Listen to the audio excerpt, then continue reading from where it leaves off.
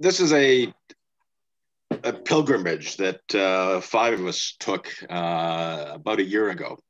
This time, 2019. It was it culminated actually out of conversations we had during and previous to a canal boat trip we took in France that I'll talk about in a minute.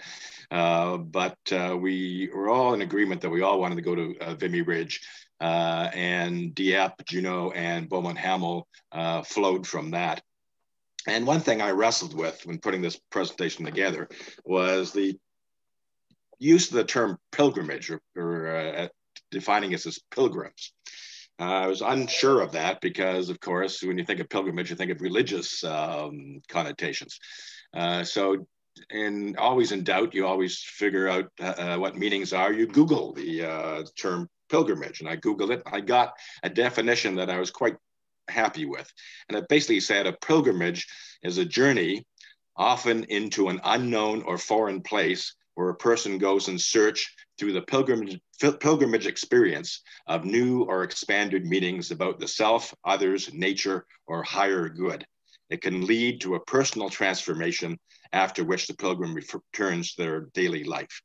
That, I thought, nailed it pretty well, because all five of us, I think, were personally influenced, touched, if you like, transformed by this trip to these four war memorial sites.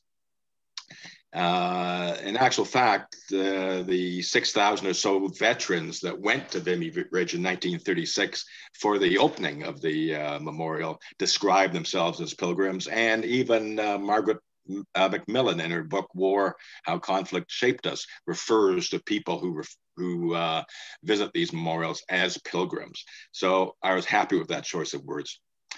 And I've invited Jenny to join us on this because she and I made this presentation to the Royal Hamilton Yacht Club Shellbacks group last year. And I got about halfway through it before I was in an emotional wreck. It was easy to tear up discussing some of these sites. So I'm hoping Jenny can help me through this and also chip in if she has any comments. What we looked at were two World War I memorials, Vimy Ridge and Beaumont-Hamel, and two World War II memorials, Dieppe and Juno Beach. And two of those were successful battles, successful campaigns, and two were unmitigated disasters. And one of each from the First World War and one of each from the Second World War. There's a lot of ground to cover here in 60 minutes, so we'll probably have to move along pretty quickly. This is our group after our canal boat trip. That's me and Zaw on the left, of course, with the Royal Hamilton Yacht Club Burgee. That's Jenny and Steve standing to my left with the Canadian flag, and Jenny's sister, Anne McEwen, on the dock. This was taken at the end of our canal boat trip, which may end up being a future Shellbacks presentation, actually. We all quickly found that we all had parents who had been actively involved in the Canadian forces in World War II. And in some cases, we had grandparents and great uncles who were in service in World War I. And on top of that, I think we're all quite aware of the fact how privileged we were being born at the right time in the right place, so that we didn't have to go through the trauma and turmoil that our parents and grandparents had to go through in two world wars and, of course, a Great Depression. So this visit to these Canadian World War I and World War II memorials was a way not only to honor our own parents and grandparents, but also to acknowledge their contributions to creating a world in which their children could thrive. So the area we're talking about is the north of France. Our canal boat trip here's Paris here. Our canal boat trip was down here, south of Paris. And we picked this canal to be within easy driving distance of Vimy specifically. Our original canal boat trip, as Jenny will remember, was in the south of France, which meant like a 11 or 13-hour drive up to Vimy. So we opted to pick a canal that was closer to the north of France. So after a canal boat trip, we jumped in our 2 cars and drove up to Vimy, then to Beaumont-Hamel, then to Dieppe, and then to Juno Beach. And I should add that both Vimy and Beaumont-Hamel are Canadian National Historic Sites, the only 2 that exist outside Canada. And a Canadian National Historic Site has to be on Canadian property.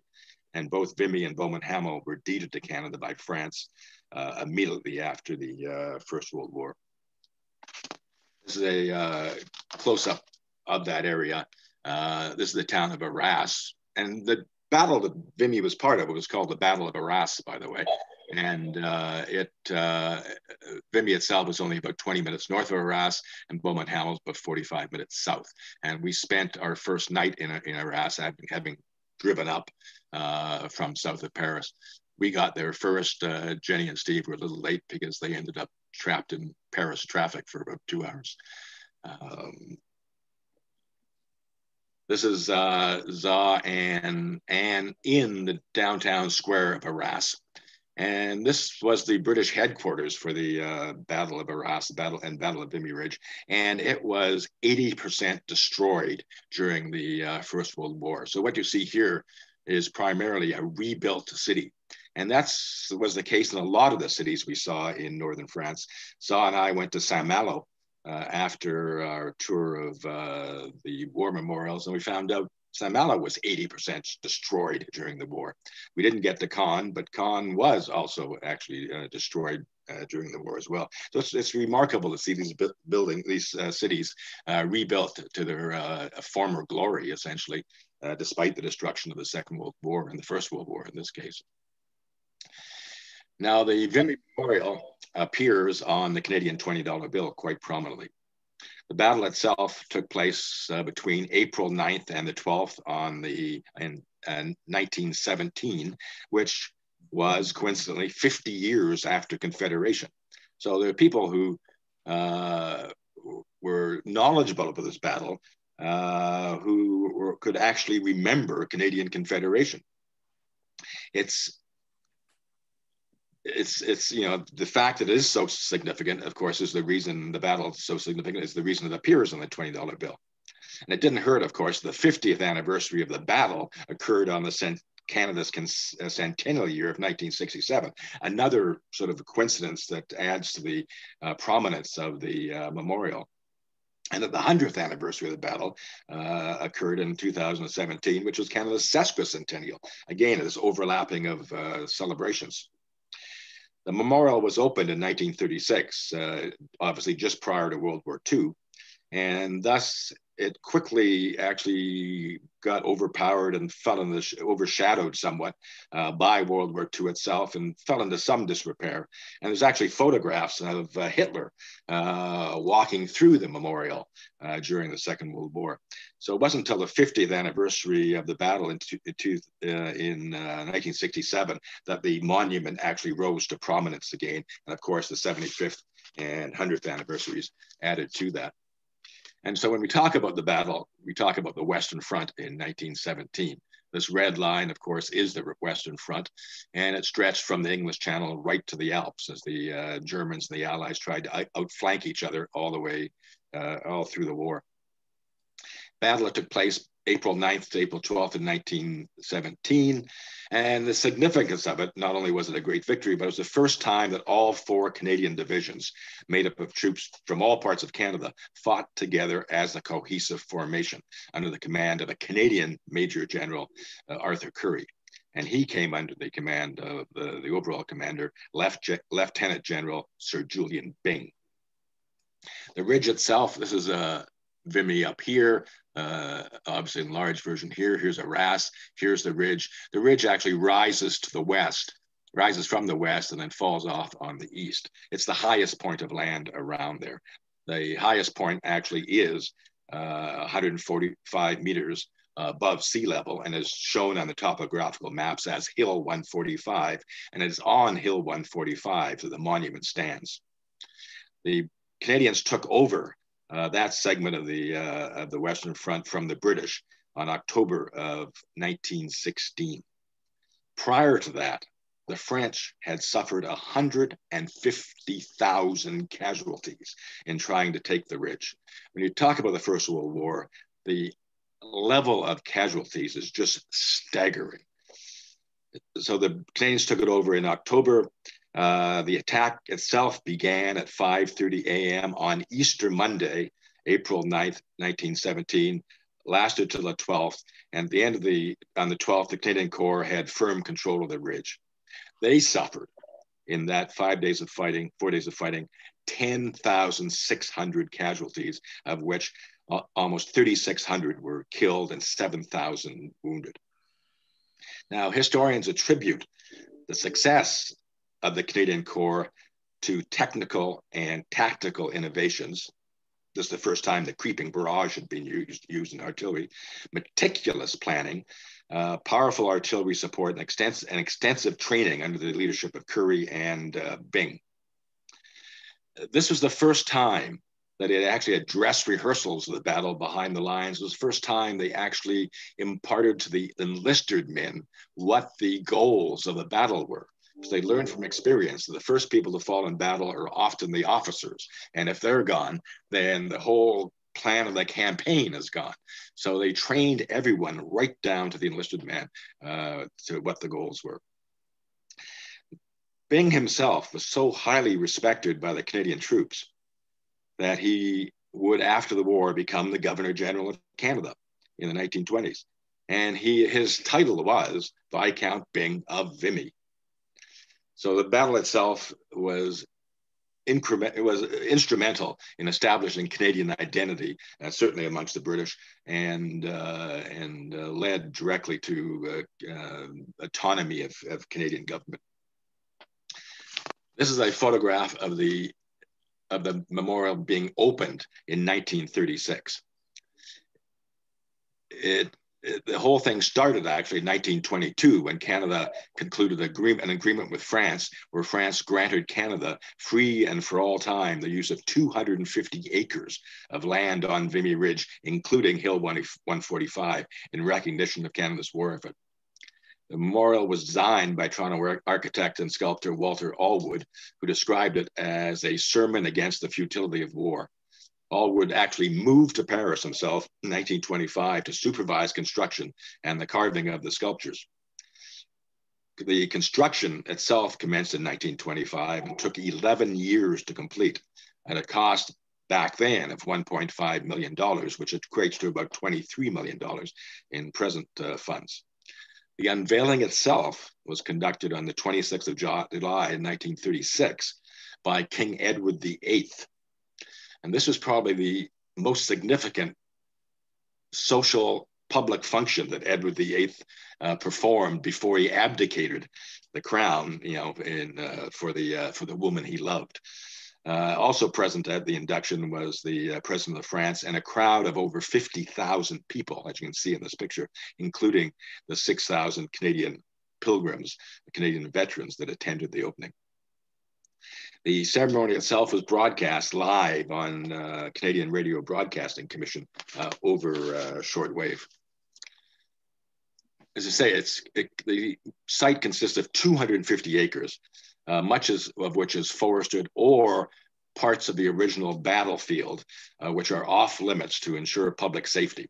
There's still live munitions on that site.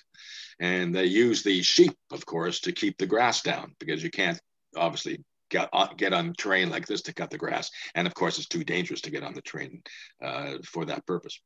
And I mentioned before, the Canadian National Vimy Memorial and the Beaumont-Hamel Newfoundland Memorial are national historic sites, and they comprise in themselves 80% of the conserved First World War battlefields in existence today. And between them, they receive over 1 million visitors per year. Here are 4 of our pilgrims. The fifth one, of course, is taking the picture. And this is the front of the monument. The monument itself is actually poured concrete, and it's faced with this white marble called Sagat limestone, which comes from an ancient Roman quarry in Sagat, Croatia. Allwood himself searched long and hard to find a material that was white enough for the memorial and would retain its whiteness over many years. It fell into disrepair during the Second World War, of course, and was restored and rededicated in April 9th of April in 2007, the 90th anniversary of the battle. And it was opened by Queen Elizabeth II, escorted by Prince Philip. And that time they figured they had about 30,000 people present for that ceremony. The centennial celebrations of the Battle of Vimy Ridge took place at the memorial on the 9th of April, 2017. Again, coincidentally, during the Canadian sesquicentennial. So these two events coincided and built on each other. Again, the estimates of crowd for that were in the 30,000 range as well. Here's a shot of Jenny taking a picture of her husband, Steve, in front of the memorial. That's the sarcophagus that Steve's looking at. And towering over it, of course, is the cloaked figure of a woman at twice full size. We'll talk about her in a minute. The front wall, which is normally mistaken for the rear, is 24 foot high, and it represents an impregnable wall of defense facing the German lines. The twin pylons rise 100 feet above the stone platform, and one bears the maple leaf of Canada and the other fleur-de-lis of France, and both symbolize the unity and sacrifice of the countries. The sculptures, of which there's one there, there's 20 in total, and they're all double full size, and they're all carved from, each one is carved from a single block of stone. Here's Steve looking at the sarcophagus. The one thing that impressed us all at all these memorials is the number of personal mementos left to honor husbands, brothers, offspring who died in battle. And the sarcophagus, of course, represents the fallen. And this is the primary focus of the memorial. It's the cloaked woman standing at the top, facing east towards the rising sun with the sarcophagus below her. She represents Canada bereft.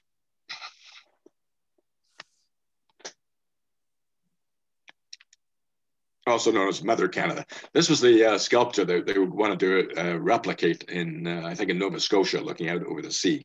I'm not sure that's gone ahead. Again, she was carved in a single block of stone by the sculptors that Allwood put together. The other thing to notice here, by the way, is when we first arrived, we saw these, what we thought were pyramids in the background. We had no idea what those were until we asked the guides. And those are actually slag heaps from coal mines. And the other reason Vimy was important, other than its tactical importance as the highest point of land around here, this was coal mining country. So anybody who possessed this land controlled the coal mines. And back in 1917, of course, coal was a major strategic material. Another shot of Canada bereft facing east. This land, by the way, in front of the monument is the only cleared land around the monument itself. And it's called the amphitheater.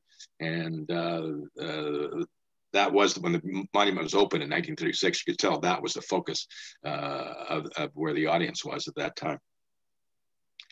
The two more of the carved statues, of which there are 20.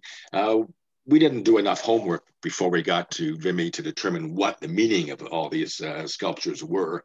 And unfortunately, when we got to the visitor center, we found out any book on the monument itself had long been sold out. So I really can't talk with any knowledge about what these carvings represent. The monument was extensively repaired for the centennial celebrations in 2017. With many damaged sections of the monument replaced. They say this is poured concrete with a facing of the Sagat limestone, and water would get behind the limestone, freeze and thaw and crack the limestone, and several pieces had to be replaced before it could be reopened again. Shots of the pylon from the base of the monument. detail of some of the sculptures, which are just spectacular. The monument itself is breathtaking. It's just beautiful. It's gorgeous. It's just gleaming white in this background. And of course, everything around it is silence. Inscribed on the monument are the names of 11,285 Canadians killed in France, whose final resting place is unknown. You know, these aren't the names on the headstones in the cemeteries. These are names who do not have a headstone anywhere in a cemetery. No known grave. 11,285. And Rob, if I could interrupt, it's Jenny. In all of these monuments that we went to, it was known that there would be remains in the fields around, and they had paths that you would walk on, and you weren't to walk off them, not only because of munitions possibly being in the ground, but because it was a sanctuary. And people didn't talk when they were walking through these areas. It was like being in a church. That's very accurate, Jenny. It was, you know, when we talk about the effect it had on us, it was a very moving experience. Now, the inclusion of the names on the monument was not a last minute thing, but Allwood himself was against it. He did not want his monument to be, have all these names inscribed on it. But he finally relented in the 1930s. And he actually ended up designing the typeface for all the names. And you can see here in this particular case, this is a section here that has been replaced. You can tell it's a little whiter than the others. So it's a repaired area. Here we are again. This is the front of the monument. We found out later that these reclining figures, one each side, are the parents in mourning, one male and one female, obviously. And most of you, I'm sure, are familiar with Jane Urquhart's book, The Stone Carvers. And that, of course, focuses on the design and building of the Vimy Memorial. And like every memorial we visited in France, the grounds were in immaculate condition. They're just well cared for. Here we are walking back from the monument towards the parking lot. We actually went to the monument first because we got to the Vimy site fairly early in the morning, and the visitor center hadn't opened yet. So we went to the monument first without going to the business center, and then went back to the visitor center after we had toured the monument. And this is the visitor center.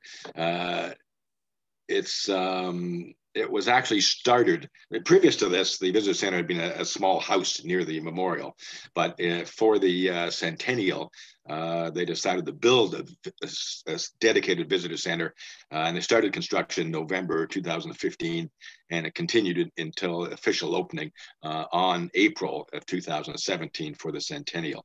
And the entire back wall of this is the front. This is the front entrance here, of course, and the entire back wall is glass and overlooks the battlefield.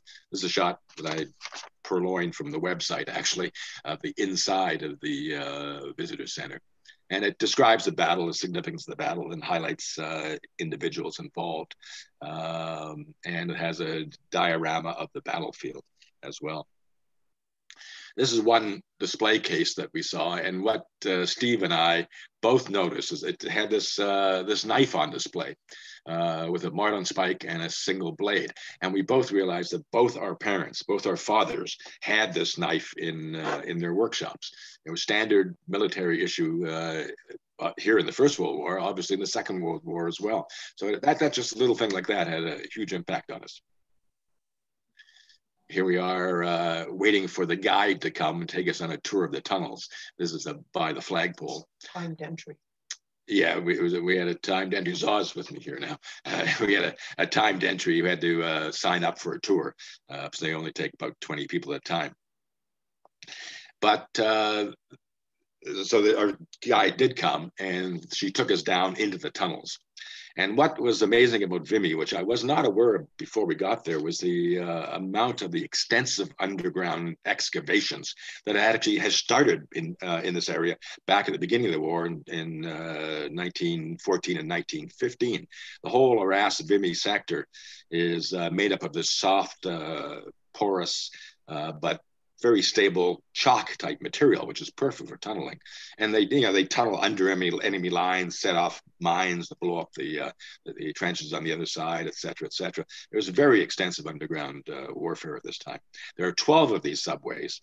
They call them subways, and they're up to 3/4 of a mile long, and they're used to transport the troops from the reserve lines up to the front lines. And this was a lesson that they learned at Beaumont-Hamel. We'll discuss that when we get there.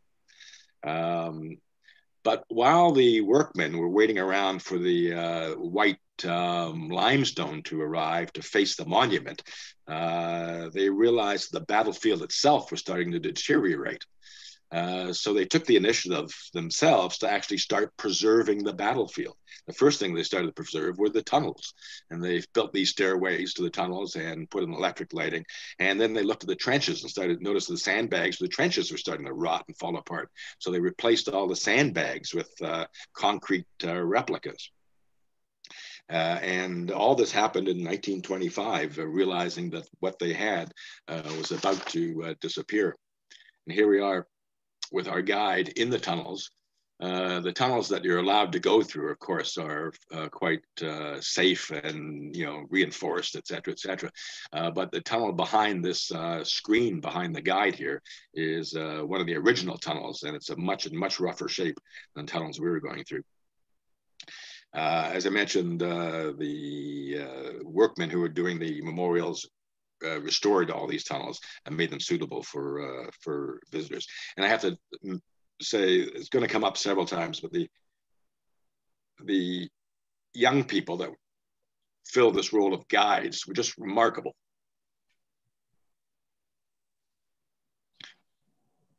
They're all bilingual university students.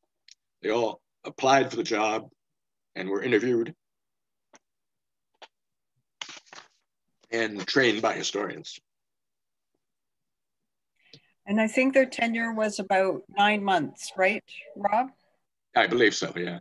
And then their training was quite extensive because they really knew what they were talking about. Yeah.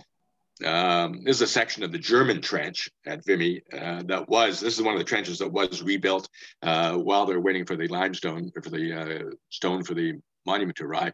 This here, by the way, is a machine gun emplacement. Covered machine gun place. This flag, by the way, is the flagpole that we were standing by when we were waiting for the guide, and the visitor center is back here. And here is a shot of that from the Canadian trench. So that's the German trench there. That's the machine gun emplacement we just saw. And so you could literally throw a stone from the Canadian trench to the German trench. It was just remarkable how close they were. And again, you couldn't go on that terrain. I looked up some information while we were seeing all these pockmarked areas. And in the Western Front, a ton of explosives every square meter from the First World War, and 1 in 3 didn't detonate. And in 2013, they were still pulling, usually from farmers or excavations related to development, 160 tons of munitions still in this area. Yeah, and which is one reason these are so well preserved. I mean, they're so well preserved because of the safety, keep people off them. But they are archaeological sites themselves. They're now 100 years old. They're the only preserved battlefiels of World War I that exist today. When they actually built the visitor center, they treated it as an archaeological site, and a lot of the items they excavated during the building of the visitor center are actually on display in the center. And if you go online, there's a number of programs that on YouTube that focus on excavation of World War I battlefields. And there's one program that's available called Finding the Fallen. And there's a TV show, and one of the episodes focused on Beaumont-Hamel specifically, and the excavating of the trenches. And this is a plaque that just stands on the battlefield near the visitor center. It just says, "This land is the free gift in perpetuity of the French nation to the people of Canada." There are two Commonwealth War Graves cemeteries on the Vimy site, focusing on primarily British troops, British and Canadian, and just in remarkable condition. All the cemeteries we saw had the same cross and sword motif on them. It was the common throughout all Commonwealth War Grave cemeteries. This is a particularly moving headstone. It's FDH, 54th Battalion, Canadian Infantry, died 9th April 1917, first day of the battle, age 16. I mean, the number of child soldiers involved in the First World War was amazing. My own grandfather tried to enlist at the age of 16, and his mother intervened.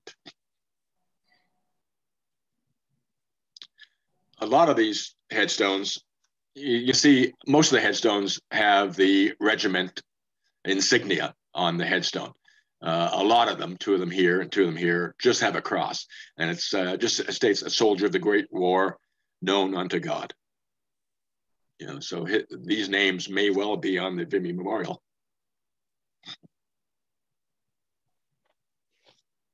We got out of the visitor center. We did the Vimy Memorial about, I guess we came out around noon. We had lunch on the tailgate of Steve and Jenny's van, and we looked at our watches and said, our next stop was supposed to be Dieppe, and that was only about 2 hours away, and we had most of the day left.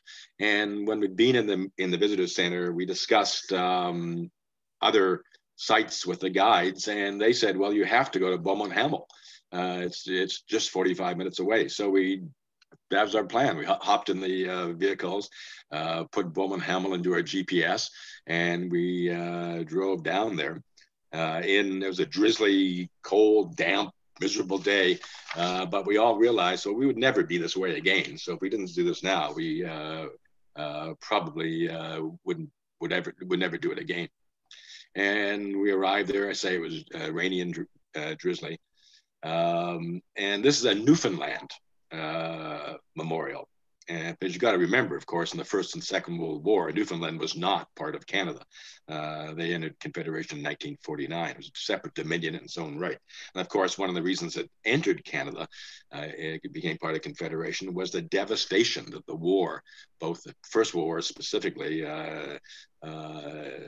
inflicted on Newfoundland, because huge loss of lives of many young men who would become, who were supposed to become leaders of Newfoundland, and they just weren't there anymore. It's a 74-acre site, preserved battlefield park. It encompasses the ground over which the Newfoundland Regiment made their unsuccessful attack on the 1st of July, 1916. So this battlefield actually predates Vimy. And the 1st of July, 1916, of course, was the first day of the Battle of the Somme. And it was the first major engagement of the Newfoundland Regiment. And during the 30 minutes that the regiment were in action, they basically were wiped out. The first day of the Battle of Somme was the deadliest day in British military history. There were 58,000 casualties, over 19,000 deaths, and all of that occurred probably within the first 2 hours of the battle. The battle would drag on for another 4 months. It was just horrendous slaughter. The site itself was acquired in 1921 by the people of Newfoundland, again donated by the French government, and it's the largest battalion memorial on the Western Front. It's the largest area of the Somme battlefield that is being preserved. And in addition to the Newfoundland Memorial, of course, there's other battalion memorials on site as well.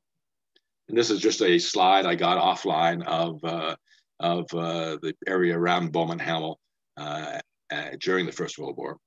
And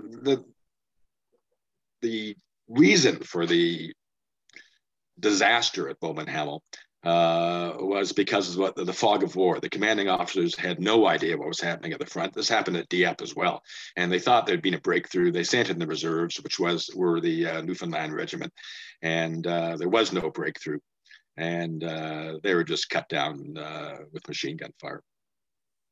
It was a major mistake, a major error.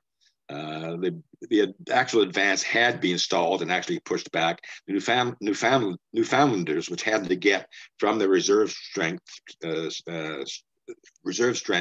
trenches to the front line through what they called the communication trenches. The communication trenches were already clogged with dead and wounded.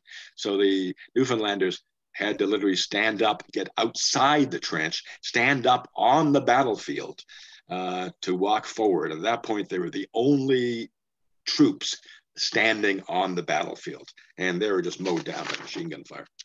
Most got as far as the danger tree. That's this tree here, a reproduction of it, which was a landmark on the battlefield. The Germans and the British and Canadians used it as a landmark, and the Newfoundlanders were told to gather there and then advance into enemy lines. The enemy lines were up under these trees here.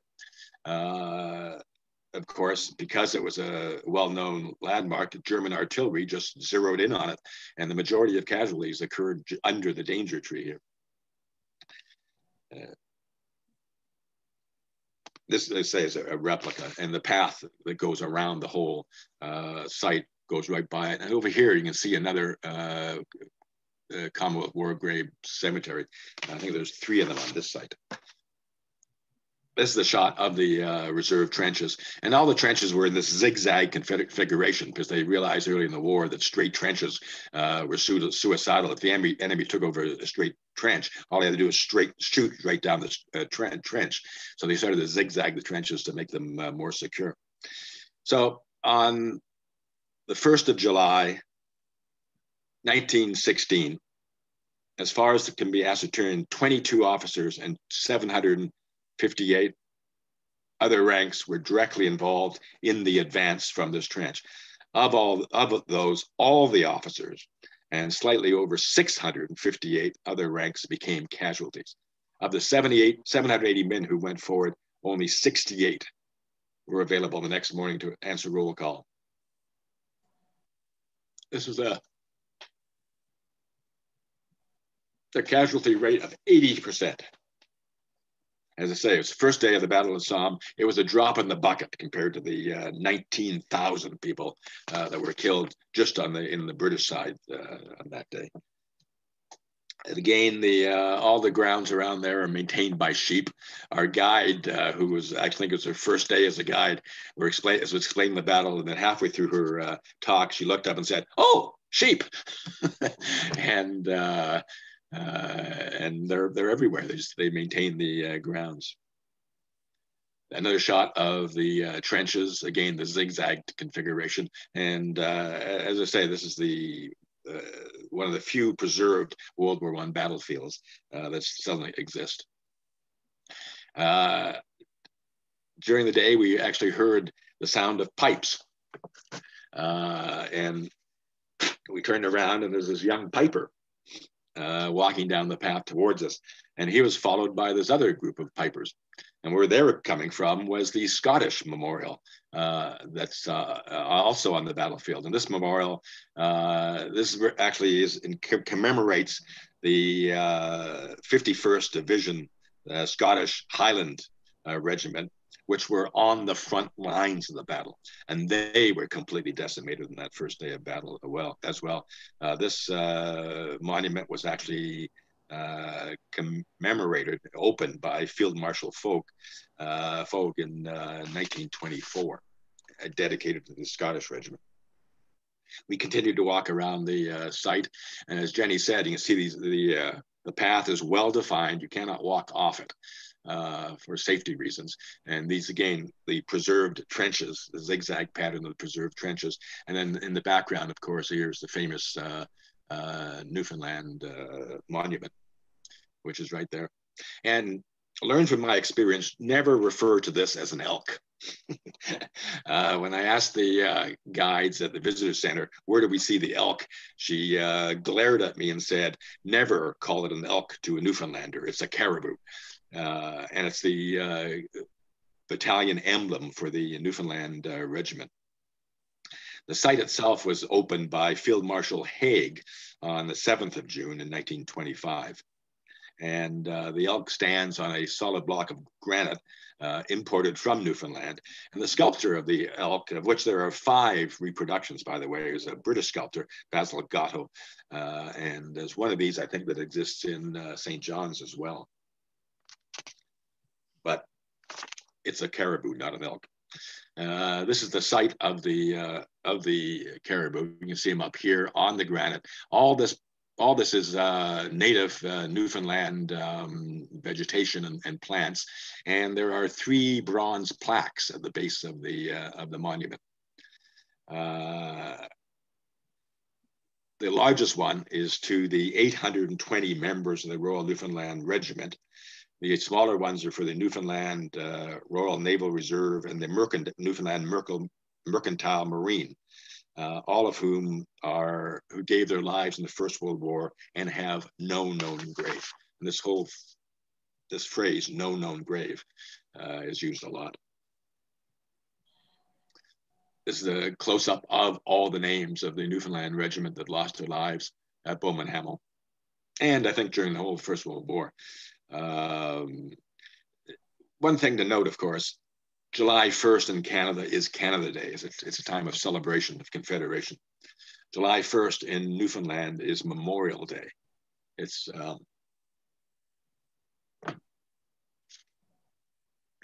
where they mourn their war losses. One interesting book about the Beaumont-Hamel campaign and the Newfoundland Regiment generally, of course, is a book called Into the Blizzard, written by Michael Winter. It describes the whole history of the Newfoundland Regiment and focuses on Beaumont-Hamel, of course. And the title Into the Blizzard is how somebody described the regiment going forward in battle. They put one shoulder down as though they were walking into a snowstorm. And in actual fact, they're walking into machine gun fire, of course.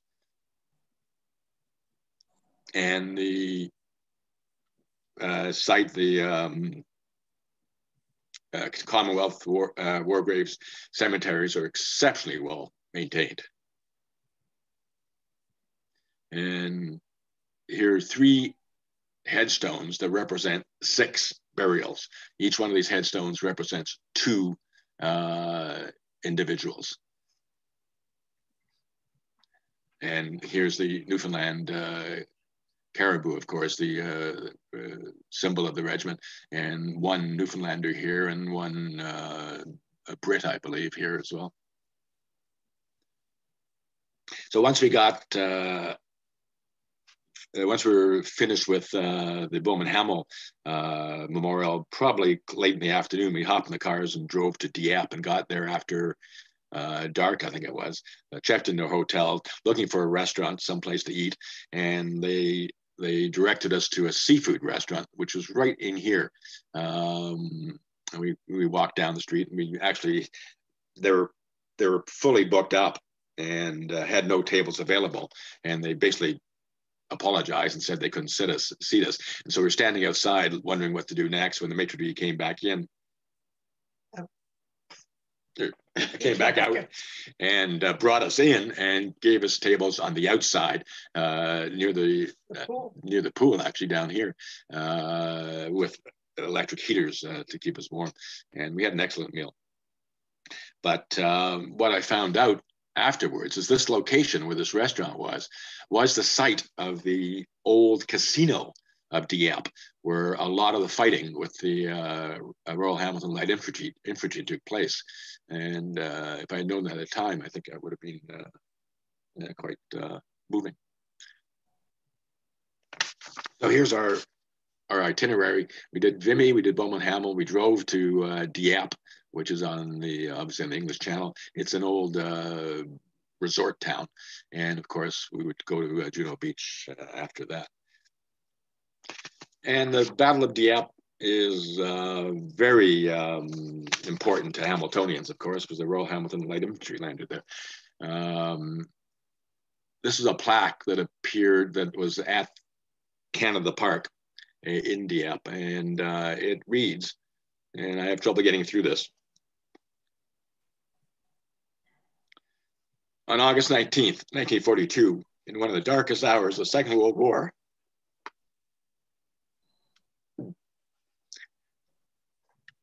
(4,963) soldiers.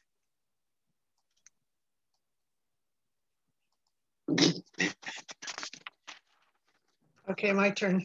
On August 19th, 1942, in one of the darkest hours of the Second World War, 4,963 soldiers of the 2nd Canadian Division with air and naval support set sail for Dieppe, Puy, and Pourville, and the waiting guns of the Nazi occupying forces.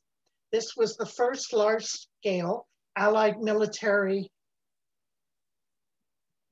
operation that looked forward to the liberation of France. The battle was brief and bloody. 807 Canadians perished in combat, and 1,946 were made prisoners of war, and only 2,210 soldiers returned to England.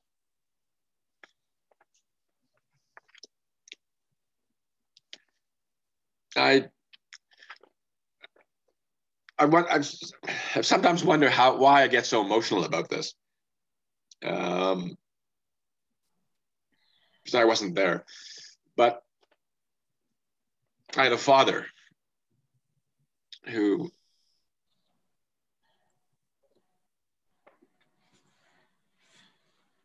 enlisted at the age of 18.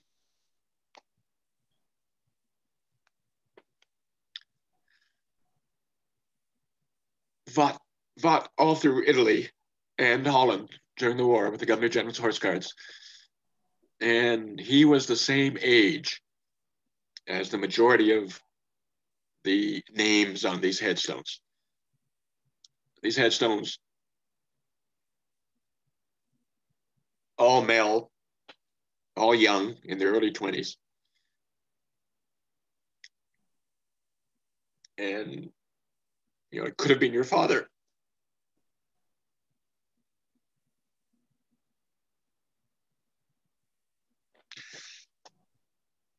And of course, when you have sons of your own, it even makes it more poignant. But anyway, the Royal Hamilton Infantry landed at White Beach. The Essex Scottish landed at Red Beach, and they were just mauled badly. The Calgary tanks landed here as well, and the Fusiliers de Mount Royal were the reserves, and they were sent in by mistake as well. This the British Commandos landed up here, and the Saskatchewan regiment landed here at Green Beach, South Saskatchewan, and the Queen's Own Cameroons. So of the 6,000 troops that were involved, almost 5,000 were Canadian. The rest were British Commandos, US Rangers, and Free French. It was a raid, not an invasion. They're supposed to be in and out in the same day. And, you know, you scratch your head and say, what the hell was the purpose of this? Why such a great loss of life for such a meaningless escapade? You know, the modern theory now is that they're actually going after what's a code breaking machine for the Germans. What's that thing called? I can't remember. Enigma machine. Yeah, that people are now disputing whether that was the case or not. But that would at least give some credence for the rationale of this raid. There are 3 Victoria Crosses awarded at Dieppe. 1 to a British commando and 2 to Canadians. 1 to Reverend John Weir Foote of the Royal Hamilton Light Infantry, and the armory in Hamilton is named after Major Foote, and another one to Colonel Charles Merritt of the South Saskatchewan Regiment. But it was, you know, keep in mind that, you know, that when I say that 800 and some odd dead from this raid, keep that number in mind when we talk about Juno Beach. The town is dominated by the chateau, which we went and visited. And that photo of the town in the first opening photograph was taken from the chateau, and this high ground over the town was one of the reasons the troops are so exposed. This is Canada Park beneath the chateau. I was impressed. I was amazed at how many memorials there were to the Canadians in Dieppe. The battle has not been forgotten. This is Canada Park. This is where the plaque hung, where I mentioned earlier. There's a close connection between Dieppe and Canada. This is an inscription on the wall, basically referring to the 1942 attack on Dieppe and referring to our Canadian cousins. Again, the closeness between Dieppe and Canada is quite amazing. This is Anne looking at a memorial that celebrates every connection between Dieppe and Canada, going back to Jacques Cartier. And anytime a Canadian Prime Minister visits Dieppe, it's inscribed on this panel. When Harper was here, I guess for the centennial celebrations, his visit is inscribed on this column. Another memorial to the prisoners of war, very appropriate since so many Canadians were taken prisoner of war at Dieppe. The chains here emblematic of prisoners. The beach at Dieppe looking towards the highlands. And it's a stone beach, something I'll get into in a minute. Here's another shot looking the other way. And the other thing to notice in this shot is the pier. This is the entrance to the harbor.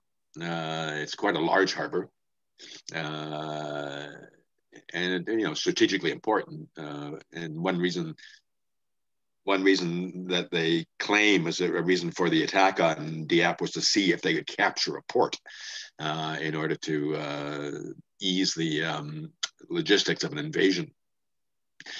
But again, the Pebble Beach, not Pebble Beach, it's a stone beach. I picked up a stone off the beach and brought it home. It's quite a large stone. And here, that same beach is in 1942. And that's the pier in the background back here. And I think they had a large number of Churchill tanks with the Calgary tank land on the beach, armored cars. And one of the reasons for the disaster at Dieppe was the tanks were late. The tanks didn't get there on time. The tanks, all the training for Dieppe involved the infantry marching in behind tanks and the tanks clearing the way. Without the tanks, the infantry was completely exposed. Same thing happened at Juno Beach, and same thing happened at Omaha. The tanks were late. So of the 5,000 strong Canadian contingent, over 3,400 almost were killed, wounded, or taken prisoner, you know, and a 68% casualty rate. Of the 1,000 British commandos, 247 lost their lives. The Navy lost a destroyer, 16 destroyers involved. They lost one. They lost 33 landing craft. And the amazing statistic for me was the RAF lost 106 aircraft. This is after the Battle of Britain. The RAF lost 106 aircraft to 48 lost to the Luftwaffe. So in all respects, this is a complete unmitigated disaster. And, you know, much like Beaumont-Hamel, you scratch your head and say, you know, could this have been avoided? The answer is yes. But like Beaumont-Hamel, the lessons learned there were applied to Vimy, the success at Vimy, and you could quite easily argue that the lessons learned at Dieppe were applied to the Normandy landings. Again, the shot of the town from the chateau above. Same shot that I opened with, actually. But you can see how exposed the beaches were to this high ground where there were gun emplacements or there were pillboxes.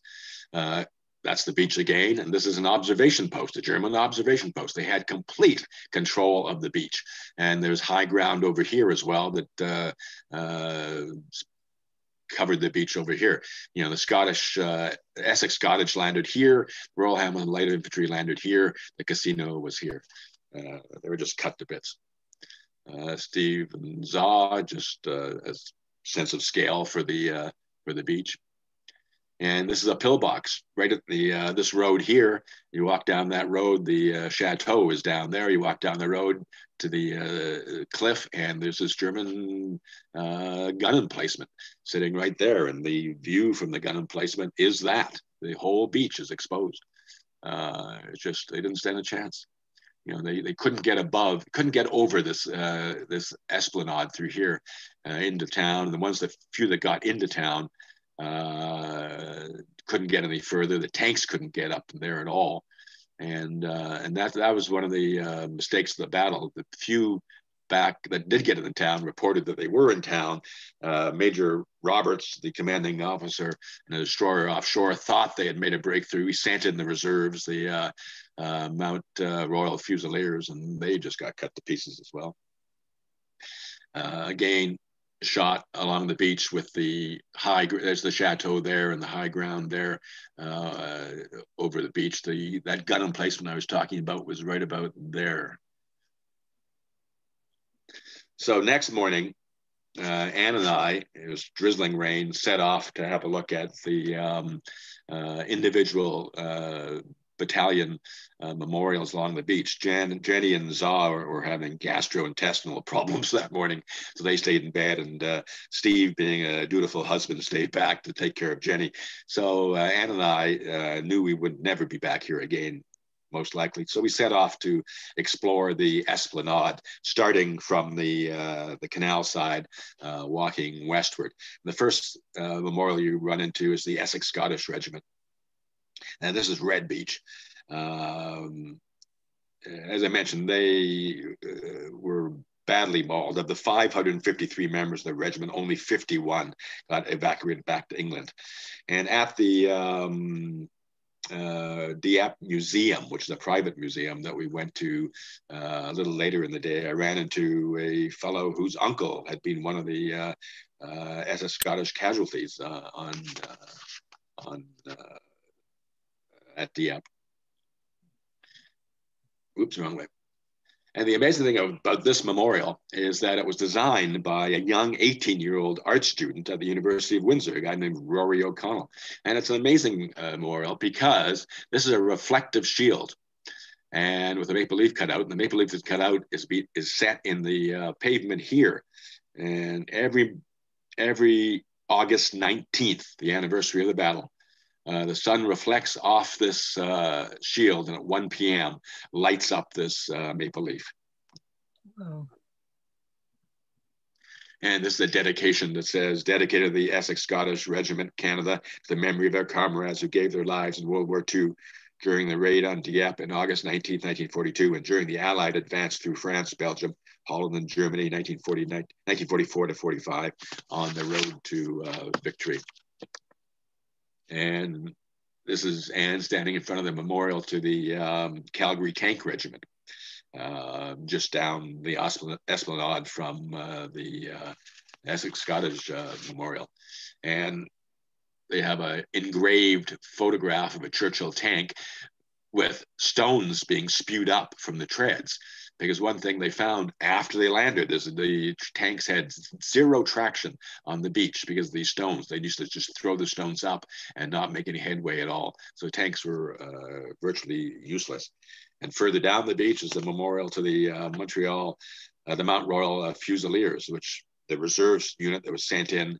And again, the fog of war, they thought the battle was going well, sent in the reserves, and they were just cut down on the beach as well. And even further down on White Beach, I guess, is the memorial to the Royal Hamilton Light Infantry. This was an interesting experience, and I think Jenny can remember. No, Jenny wasn't here. Jenny was sick in bed. But when Anne and I were here, we were standing here next to the memorial, and these two cyclists came up to these young guys, I guess in their 40s, with their bicycle helmets on and their spandex shorts and everything else, and their souped up bicycles. And they asked if we were Canadians, and we said, yeah. And he said, well, he said, we're from Guernsey. We live on Guernsey, and then we're just taking this bike tour of northern France. This is the first time we'd ever heard of this battle at Dieppe, and we knew nothing about it. And he said he was impressed by how much the town had done to commemorate the battle.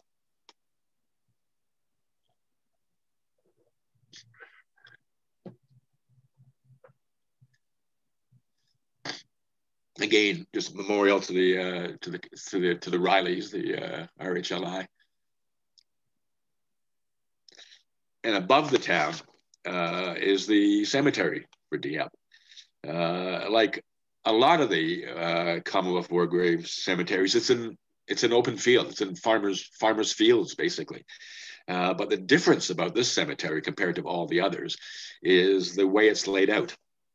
It's the only Commonwealth War Graves cemetery that's laid out with the headstones back to back, because that's the way the Germans laid it out. When the Germans buried the Canadian dead, they buried them in the German manner, back to back. And so the War Graves Heritage Commission decided not to disturb the graves and just to replace the headstones with Commonwealth War Graves headstones. And that's the way it remains today. And, as I mentioned before, the number of commemorations that people leave. Walking the site, just viewing the headstones. All, Royal Hamilton Light Infantry, Royal Hamilton Light Infantry. And another one, a soldier, a soldier of the war, basically, an unidentified body. They knew he was Canadian, but they didn't know who he was. Right there. But you got to remember, Dieppe is still an active and vital town, and it's got this huge marina. You go through the canal into the harbor, and back here they actually have a lock. The commercial harbor is back there, and there's a lock that keeps water level at the same level. This is tidal, of course, and all these boats you can quite easily cruise to England, or Brits can cruise to Dieppe.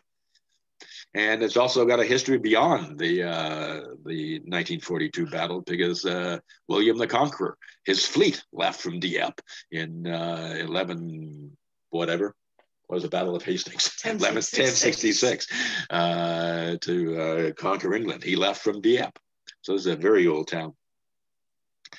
So the next stop after we finished Dieppe, of course, was to get to Juno, and which was D-Day, of course, in the Canadian beach at Juno. We did get to Bayeux to look at the tapestry. We didn't get to Caen, unfortunately, which I to this day regret. But we did get to the Juno Memorial. Later on in the week, we did get to Omaha Beach, Point O'Hawk, and to the old Mulberry Harbor at Amaroche, which was about here. But that's far too much stuff to cover in this presentation. Juno Beach. Our hotel was in Courcelles-sur-Mer. My French is not very good, and Bernier-sur-Mer is where the Canadian landings took place. The cemetery we visited was in Bernier-sur-Mer, up here, this side of town. And the Canadians, of course, were the landing that got us further inland than any other landing on D-Day. But interestingly to note, they also had the highest rate of casualties next to Omaha Beach. Juno Beach next to Omaha had the highest rate of casualty. And the reason they suffered the high rate of casualties was the same reason that the Americans suffered casualties at Omaha, and the same reason the Canadians suffered casualties at Dieppe. The tanks were late getting there. The tanks arrived after the infantry. But on D-Day, on Juno Beach, on a single day, 574 men of the 3rd Canadian Division were wounded and 340 were killed. Now compare that to Dieppe. At Dieppe, 807 Canadians perished in combat. So the lessons learned at Dieppe, you could quite successfully argue, had been applied to D-Day. The casualties weren't nearly as high for the Canadians. The Americans, of course, had very high casualties. As I say, if you could ascribe any advantage or purpose to Dieppe, that may have been one of them. Oops.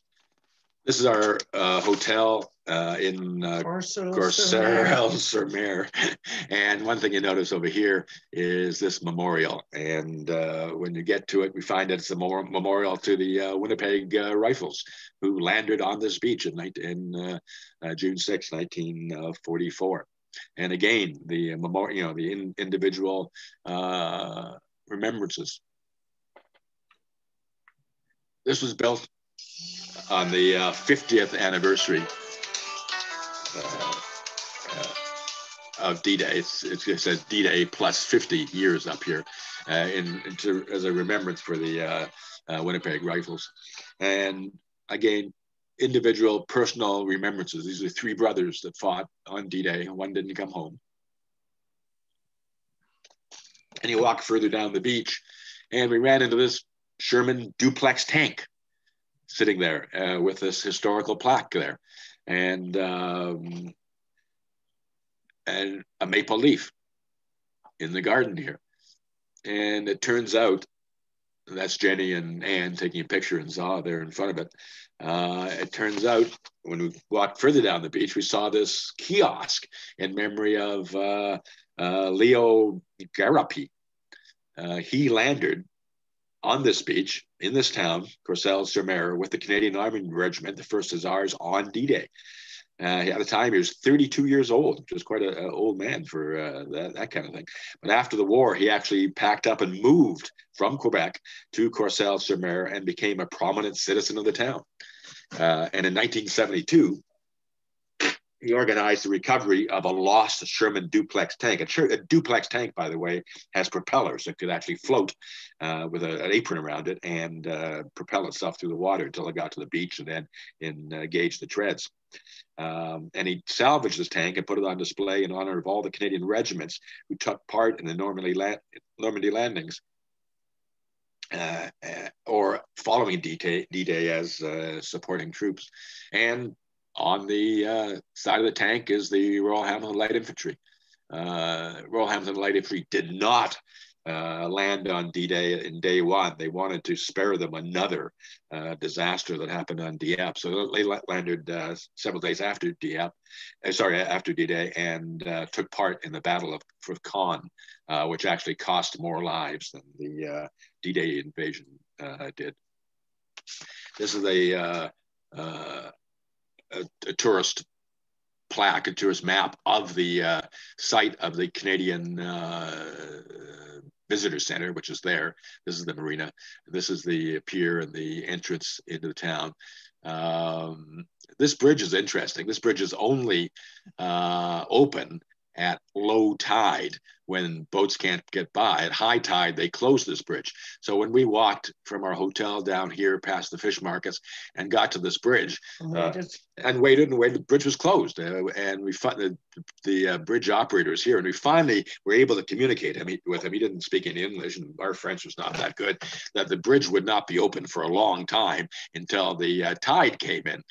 Or actually till the tide came out, so they could, there's no traffic at low tide. So we walked all the way around here, and we crossed over this bridge here, and then walked over to the visitor center here, the museum. And this is what it looked like on D-Day. This is where the marinas are. This is the bridge that we ended up crossing over. The other bridge was down here, and this is the channel to the ocean. And you can see the landing craft here on the beaches. You can see military vehicles on the beaches, and the visitor center, the memorial, is here for D-Day. And this is what it looks like. This is a picture I took of the Juno, Canada. It's a Second World War museum. It's not a D-Day museum. It's a Second World War museum. It bears, it honors all services and all battles of the Second World War in which Canadians took part. It pays homage to 45,000 Canadians who lost their lives during the war, of which 5,500 were killed during the Battle of Normandy and 359 on D-Day. It was opened in 2003 by the veterans and volunteers with a vision to create a permanent memorial to all Canadians who served during the Second War. It's preserved the legacy and for future generations through education and remembrance. And I have to say, it's extremely well done. Here's a shot of it from the air. It's supposed to, I think, resemble a maple leaf. I'm not sure about that, but each segment is devoted to a specific part of the Second World War. You actually enter the, you pay your ticket in the vestibule. You actually enter the museum through a simulated landing craft, as though you're on D-Day. With aircraft flying overhead, and sound of bombs and machine gun fires, and the doors open, the ramp goes down, and you walk into the museum. And the first thing you see is what Canada was like in the 1930s, before the Second World War. And then it goes through the whole buildup of the war, and again, it's extremely well done. And I just took some of these are some of the pictures I took of the museum, and some I downloaded offline. But it's just, it's if you get a chance, you really need to go there. The naval part of the museum was of great personal interest to Zah and myself, because it focused on a corvette, HMCS Trillium. Of course, Zah and I own a CNC Corvette called Trillium. So this, I thought this was an amazing coincidence that affected us quite deeply. This is another photo I downloaded offline from the website, and it shows the guides that man these memorials, and they're just extraordinary young people. This is our guide here, and this is her with her tour, and we're about to enter German bunkers on the beaches at D-Day. She explained to us that she's a Japanese Canadian, and her grandparents, and she lives on the West Coast in Vancouver. Her grandparents were interred for the duration of the Second World War. She wrote her PhD thesis on in history on the Japanese internment. So when she volunteered for this guide position as a interpreter for the D-Day memorial, she said it exposed her to a whole different side of the war that she was not previously that knowledgeable about, and it really widened her perspective, she said. And it was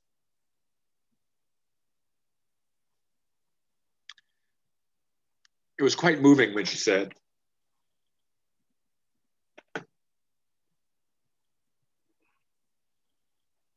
that it occurred to all the guides that they were the same age as the young men who landed on this beach.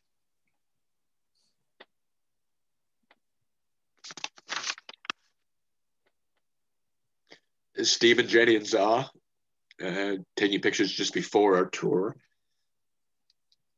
And here's our guide explaining the significance of the bunkers.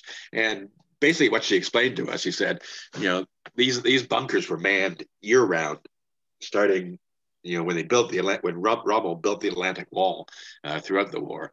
And she said, think that you're the German High Command. Would you commit your frontline troops, your highly trained frontline troops, to this duty, just to sit here in these bunkers and watch to see if the invasion was coming? And she said, no. He said, these are the people that man these bunkers who tended to be very young or very old. And they were there basically just to sound the alarm if anything was going to happen. And the French, this is Jenny again, the French had to build some of those bunkers. And labor, and towards the end, they were actually sabotaging the construction of them so that they wouldn't be the solid concrete that the original ones were. We heard that story as well. Exactly. It was all forced labor, forced French labor and forced Eastern European labor. And she pointed out areas that were obviously poor construction, which they attributed to definite sabotage on behalf of the workers. Because again, you can imagine the people overseeing them weren't all that knowledgeable as well, not frontline people. Another bunker obviously experienced some shell damage. Steve giving a sense of scale. There's a historical plaque up there that he's reading. I'm not sure what it said. And like Dieppe, Courcelles-sur-Mer is a yachting town. This is at high tide, where the bridge would be open, and you get in there, and there's quite an active yachting population.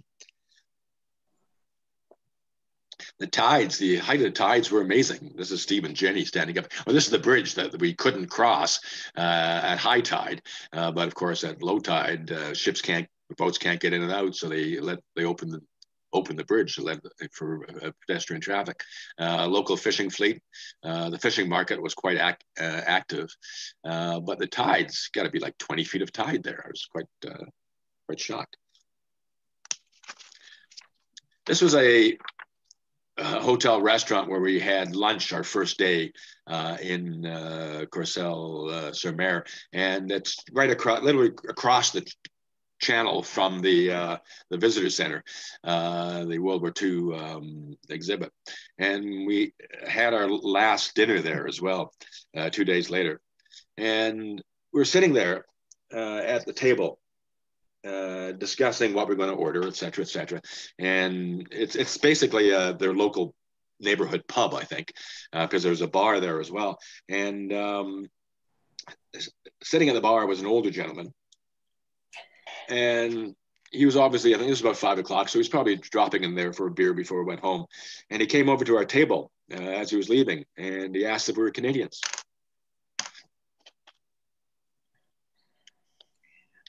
Do you want me to finish it, Rob? And we said yes, and he asked if Rob or Steve had served in the Second World War. They said no, but each of us had parents who had served in the Second World War, and we all started to get very emotional as he thanked us for being Canadian and for the service that our parents did. And that was the first time that happened to us. And the second time was when we were in the hotel when we were leaving. Rob and Zaw weren't there, but Steve and Anne were. And it was a young man who was in his early 20s who went through the same conversation and thanked us for giving him the life that he now has.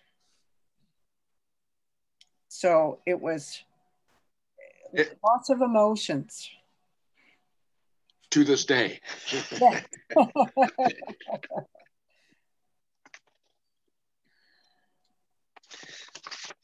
So our last stop on this tour of Canadian War Memorials was a visit to the Beaumont-Hamel Canadian War Cemetery. It, again, immaculately maintained. The cemetery contains the graves from the 3rd Canadian Division who fought at D-Day and the Battle of Caen. There's 15 airmen who were killed during the Battle of Normandy buried here as well. There are 3 British graves and 1 French grave. So there's about 2,000, well, there are 2,048 markers in this cemetery. Most of them, as I say, were killed in July 1944 at the Battle of Caen. It also contains the remains of the Canadian soldiers who fell at D-Day, Juno Beach, and some prisoners of war, specifically the ones that were executed at the Ardennes Abbey by the SS, Kurt Myers, SS specifically. They're buried there as well as the grave of the Reverend Honorable Captain Walter Leslie Brown, who was the only chaplain who was actually murdered by the SS during the Second World War. That's I saw his story at the D-Day at the Canadian Second World War memorial at Juno Beach. They had a long story about him, which I won't go into now. But there's the Samar grave, cemetery there, and just was a short distance from Courcelles de Mer. And like all Canadian war cemeteries, the land on which the cemetery stands is the gift of the French people. That's it. I say 2,000 headstones, 2,000 very young men. The common cross and sword, all Commonwealth War Grave cemeteries.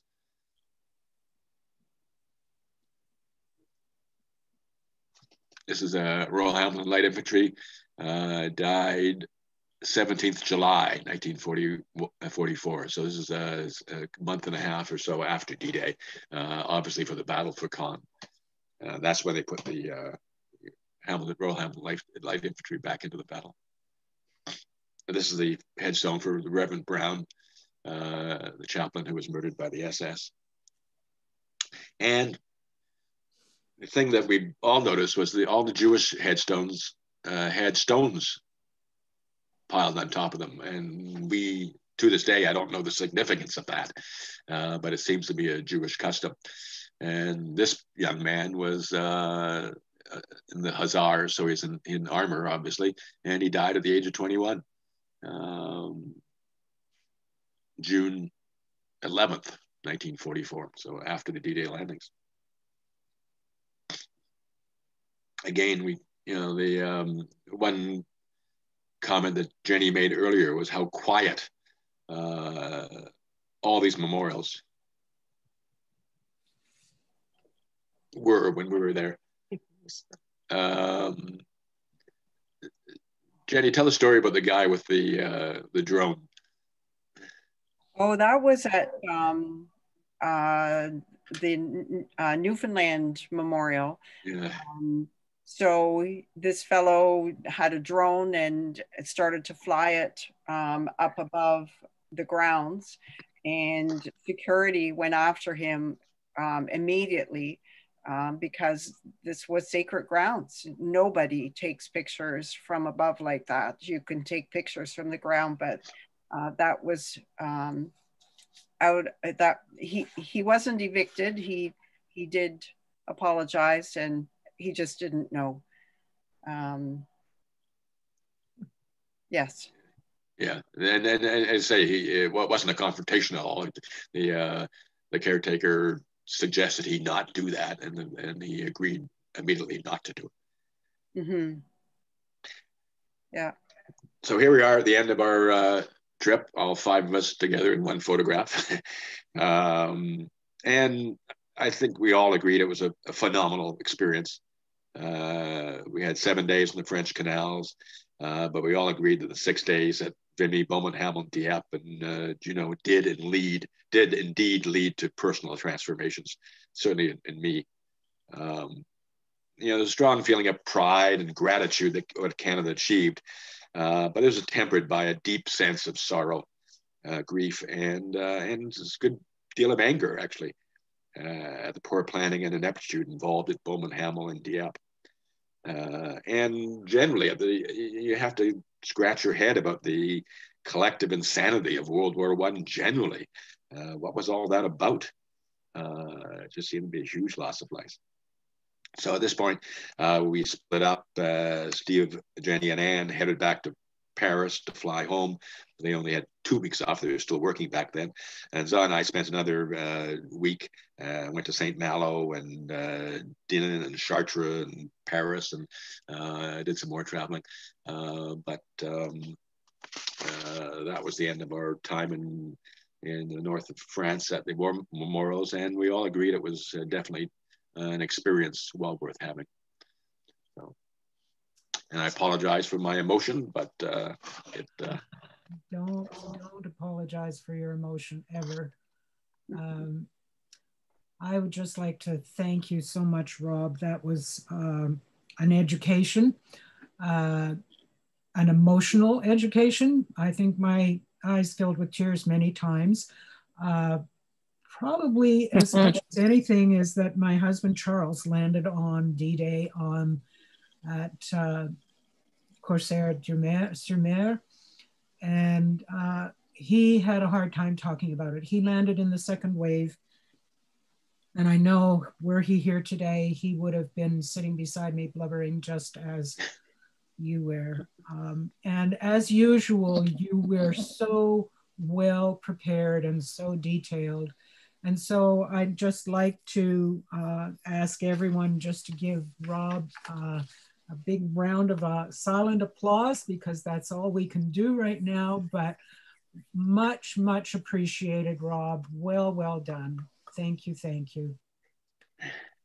And coming up next week, we have Fred Rom, who's going to be talking about his trip on a canal boat in the UK. He went on a trip with Craig and Michelle Franklin and his wife Dahlia, who, by the way, is an author and has written a wonderful mystery. And so he'll be next week. And upcoming after that, we have Melody Schaffer returning with 2 legs of the Southern Ocean Clipper race, and also her plans for her next adventure. So thank you everyone for being here today. We will have breakout rooms afterwards. And with that, pipes out. May I get a quick question? Sure. Yeah. I'm sorry, I didn't give you any time for questions or responses. Yes, of course, Jim. These memorials are a tribute to the people who have died in their bravery and country. But being an evolutionist, I wonder if humans will stop having wars. And this is really an evolution of one tribe fighting against another from evolutionist viewpoint. And I was just wondering, Rob, if you had any perspective now or feeling that humans might be able to replace warfare by more non-destructive means, such as super negotiations. Very interesting question. It's one reason when it became available, I rushed out to buy Margaret Macmillan's recent book, War, How Conflict Shaped Us, see what her perspective would be.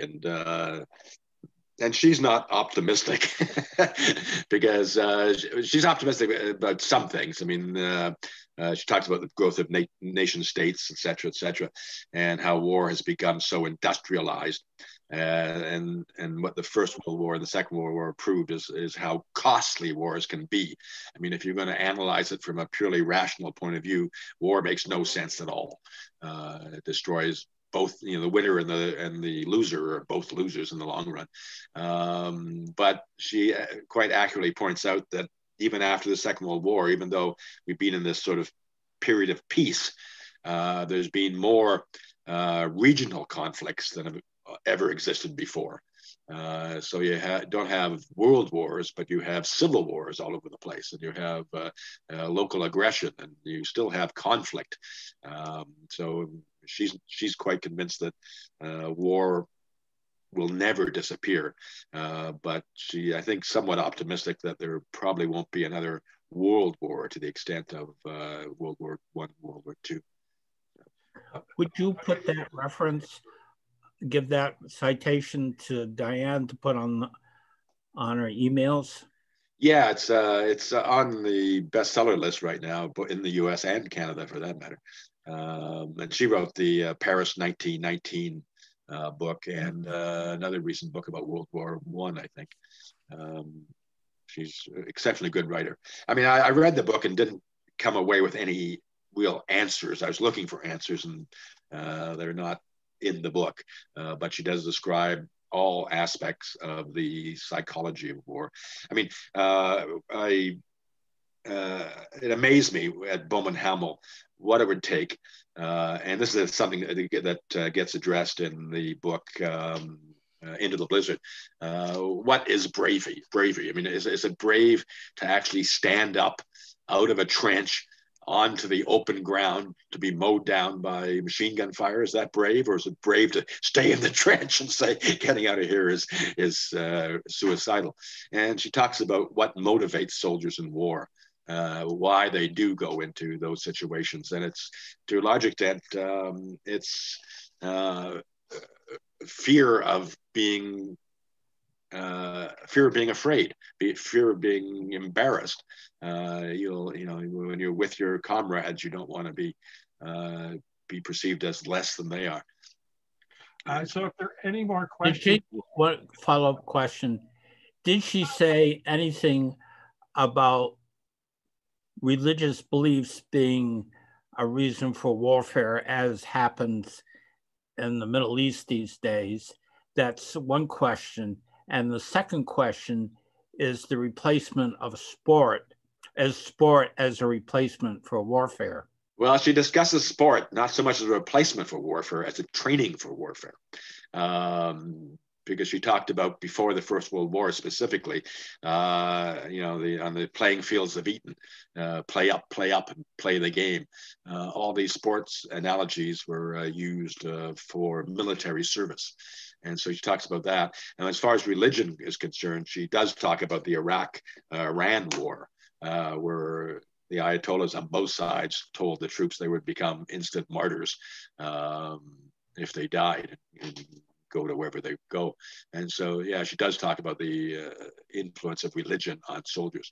But basically, when it comes right down to it, soldiers are motivated by more by the people around them than by lofty goals of democracy and freedom and whatnot. If anybody, we have a few more questions. If you have a question, please virtually raise your hand, and we'll follow you in order. Next, Elspeth has a question.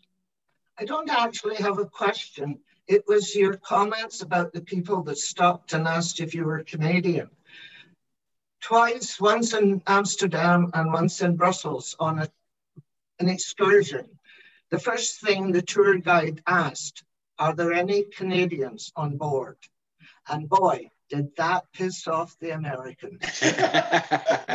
And one of them was quite interesting. I think it was Brussels. They said, we are now passing the Buffalo Bridge. We all went, Buffalo? They said, it's named after the patch of a Canadian division that helped free the city. That was my comment. Okay, Julia, go ahead. Yes, thank you very much, Robert. I knew none of the Canadian side of the history of those areas in France. So I cried a bit too. My heart is still breaking for all of that. I've been spending a lot of time working for peace since I've been in Canada. One of the things that's just happening right now is that the UN Treaty on the Prohibition of Nuclear Weapons has now been verified by 50 countries And in 90 days, or a bit less than that now probably, it's going into action to remove nuclear weapons. Now, of course, there are two sides to the coin, and that is a huge discussion. But the weapons these days are 100 times stronger than the ones they dropped on Hiroshima and Nagasaki. And the reason that there's a conference coming up with Voice of Women, where they're wondering why Canada hasn't signed on. I'd be very interested if any of you know any of that side of the Canadian history as to whether they still think that MAD works. And I don't mean the women's group, I mean mutually assured destruction. And maybe you can fill me in some other time, the longer discussion. But I'd like also to discuss possibly I've been to several of them, right across the border of Canada and the US. We have all these peace gardens or peace bridges or peace something, established mainly because US and Canada have not been at major war the whole right across in the 45. I think it was might have been 1945-ish time, particularly the International Waterton Glacier Peace Park, which is there because of the animals living in that area around the huge lake, to be able to allow them to cross over and back to their places. Anyway, that was the question, was, does anybody know anything about the peace parks to celebrate our countries not being at war? I know we've had the, was it 1814 war? 1812. Yeah, that might be a good topic for another speaker, Julia, to bring us some on that. Yeah, they're obviously up there. They're to celebrate the undefended border, obviously, I think. And probably the sentiment dates back to the War of 1812, I guess. Okay, we'll take one more question. If anybody has a question, please virtually raise your hand. We have two more here, Christopher and Liz. They haven't raised their hand yet, so. You need to raise your hand on the Zoom, not physically, but on the Zoom. You press chat. No, not and chat. Then there's a raised hand there. Yeah. The participants. Yeah, participants following the slide that was up there, because we're giving them in that order. Right. Were there any others that had? Nobody else has their hand. Nobody else virtually raised their hand. Well, Christopher's got his hand physically raised. Okay, we've got a couple physically. So how about Christopher? You go ahead, and then Liz. He needs to unmute himself. Unmute yourself, Chris. Can you hear me now? Yeah. Yes. I was in the British Army of the Rhine after the war, and I had tremendous, consideration given to me in Holland and also France and Belgium by people who appreciated North America's participation. But what I wanted to mention was on Dieppe, Churchill was faced with strategic decisions. One was on bombing of Coventry, which he knew about through Enigma, and he had to keep quiet. And the second was Dieppe. Russia said, do something. And Churchill said, we have not ready for the Western Front. And Russia said, for heaven's sake, do something. And so Dieppe was strategically two purposes. One as a trial for Normandy, obviously, and two is to direct their Germans away from the idea of Normandy towards a landing further north. Right. The two things were vital. And so Dieppe wasn't a total disaster from that point of view. It served also as a training ground and whatnot. But strategically, it was very, very important from that point of view. Last year, when I was on the beaches of Normandy, I had my back to the sea and I looked along the beach. Now, have any of you seen Private Ryan and all those movies and all the fighting all around you? Imagine that for 5 kilometers. I just gasped. I couldn't believe it. Mm-hmm. We've seen the movies, maybe 100 yards. In the real life, it was off and on. And you could see the pillboxes up on the hill with crossfire. I don't know how anybody got across those beaches. It's absolutely incredible. In London, my cousin started the Soldiers Museum, I guess, and there they show what battle is like with the noise, the flashes, and so on. And it's huge. It's just very, very frightening. But coming back to Dieppe, it was a disaster. Obviously, decision was made to support Russia and to have a trial run. So it wasn't, from that point of view, it served its purpose well, and those lives weren't wasted. So, thank you. Okay, Liz, go ahead, unmute yourself for our last question or comments. Yes, it's an idea, because this is all about world wars, but I believe right now we are in a world war. It's called the COVID pandemic.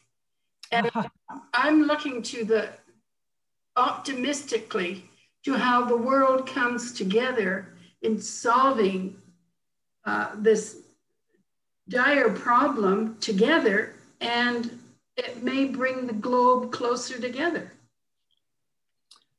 Well, I hope you're right on that. Look at it, and I think it's something to ponder.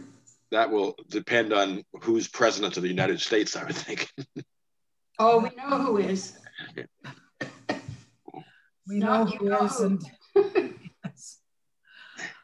Well, thank you, everybody. I'm sorry. I apologize for forgetting about the Q&A, but we did get it in, and we will have, I don't know, Graham, how long you have to hold us to. We have about for 10 to 15 minutes. 10 to 15 minutes, breakout rooms afterwards. And with that, I will say pipes out.